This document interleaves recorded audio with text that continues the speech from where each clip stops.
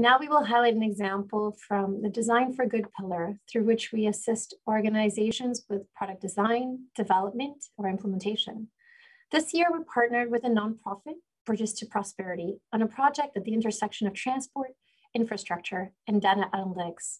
We are joined today by Ms. Abby Noriega, the VP of Evaluation at Bridges to Prosperity. Welcome, Abby. The floor is yours. Thank you so much. It's such a pleasure to be here. As she mentioned, I'm Abby Noriega with Bridges to Prosperity. We build trail bridges so that people can reach essential destinations. We currently have programs in Uganda and Rwanda with evaluation work in Ethiopia and Zambia and Cote d'Ivoire. So for years, we've had anecdotal evidence that B2P trail bridges influence the sizes of the paths and roads they connect. When we heard from the Autodesk Foundation about the opportunity to apply for support of an E4C fellow, we thought this would be an ideal way to try and answer this question. So the project leveraged existing satellite imagery of completed B2P trail bridges in Rwanda and Uganda to determine changes in the width of the walking paths and roads within a specified distance, both before and after bridge construction.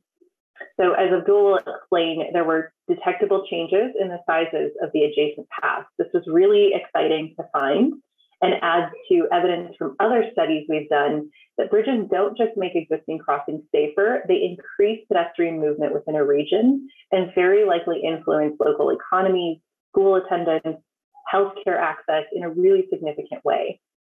We will be building on this work by incorporating it into ongoing research about the impact of improved access in rural communities. So Abdul was a particularly good fit for this project because he has a very specific skill set we were seeking around remote sensing and was able to understand the problem and come up with an effective approach really quickly in an area of work where there's frankly a dearth of data. In fact, we'd love to continue working with Abdul however we can. We're trying hard to have him work with us in a continued way. And I'd love to introduce you to our E4C fellow. Over to you, Abdul, to explain a little bit more about this project and your experience. Thank you very much, Abby. So my name is Abdul Rashid Musa. I am a PhD student at the University of Missouri. I'm originally from Ghana, West Africa. So I'm a transportation engineer. I specialize in big data analysis, spatial statistical modeling, and applied artificial intelligence in transportation safety and systems optimization. So I had the pleasure of working with Bridges to Prosperity during the E4C fellowship, and I would describe the experience as enlightening and humbling, as I was able to be part of a project that was improving and shaping the course of the lives of people in a real-world setting. The main outcomes of the project were proof of the value of the presence of these trail bridges in increasing connectivity and active mobility within these regions.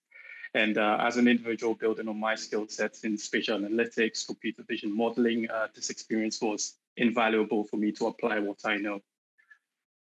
My biggest takeaway from the fellowship was becoming more familiar and especially more involved within the engineering for development spaces, engineering for global development spaces, the E4C fellowship with the learning modules that we were engaged in was a wealth of information that, allowed me to expand on what I already know. And I'm incredibly grateful for that opportunity. Thank you.